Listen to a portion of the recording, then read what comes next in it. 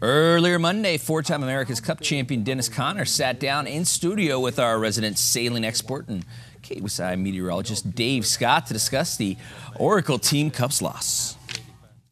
You know, I've lost that cup a couple times myself, and it's really a horrible, horrible feeling. And even though they're really not Americans as we know, but it's still America flag on their boat. And so as an American, I'm disappointed to see them win. But Stars and Stripes, we had all American crew. There's no American crew on the Oracle boat. So from that standpoint, okay, we'll wish them well, and they did a good job. Weren't there some penalties occurred with some false starts in this race? Well, it's a lot different than when you and I were watching. Now, if you start over the line early, which Spittle, he didn't do the greatest job here, honestly. He got over the line a couple of times, unforced errors.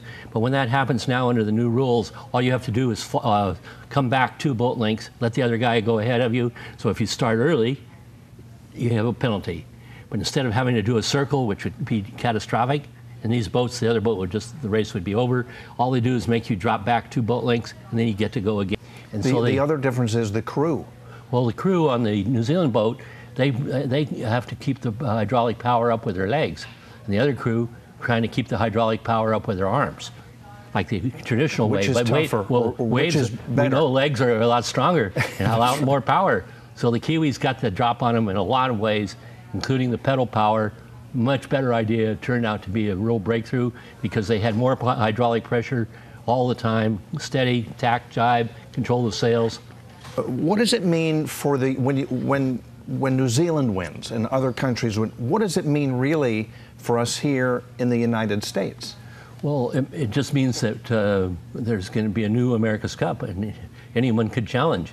So the same folks that are putting up Soccer City, they could put that $100 million into the America's Cup, and we could bring it right back here in San Diego, America's finest city. We have to take a deep breath, see when the event is going to be, find out what kind of boats, because that'll determine the budget, and then we can go to the Dean Olivers and the Mike McKinnons of the world to get the real money. Meanwhile, back here in San Diego, Jared